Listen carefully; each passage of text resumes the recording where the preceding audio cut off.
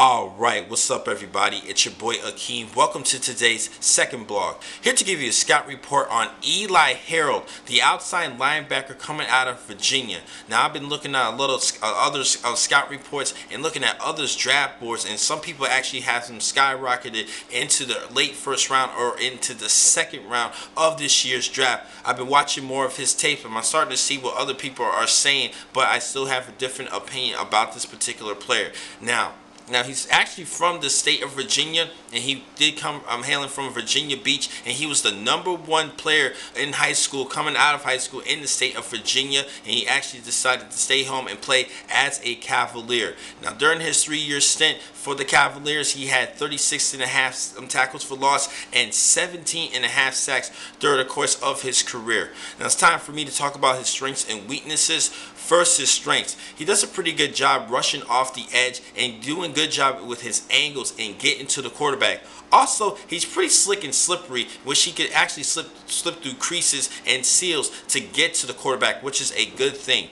Now, another thing I do like about him is his size to play the outside linebacker position. He's 6'3", 247 pounds, great chiseled, muscular athlete, and I think he'd become a decent addition for a team in the National Football League. All the strengths that he does have, he's pretty strong. He had a great workout in his scouting combine workout, 24 reps at 225 pounds.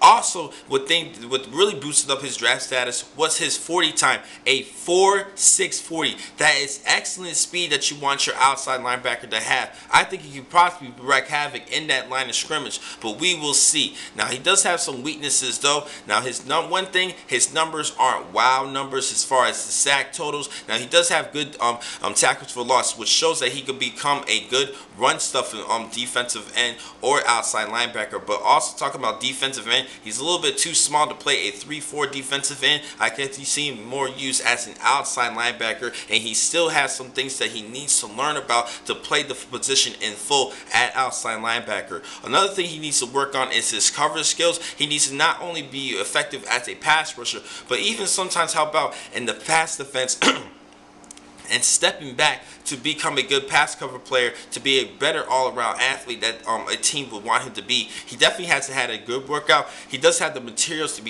become an outside linebacker player, but now I see a lot of people are actually projecting him in the first round. I actually project him in the late second round of this year's draft. He's still a great player, but I cannot boost him up into the first round. He did have a great workout, but the numbers aren't good enough for me to even slip him into the first round, but he's still a great athlete, and he could be a good addition in the team in the National Football League.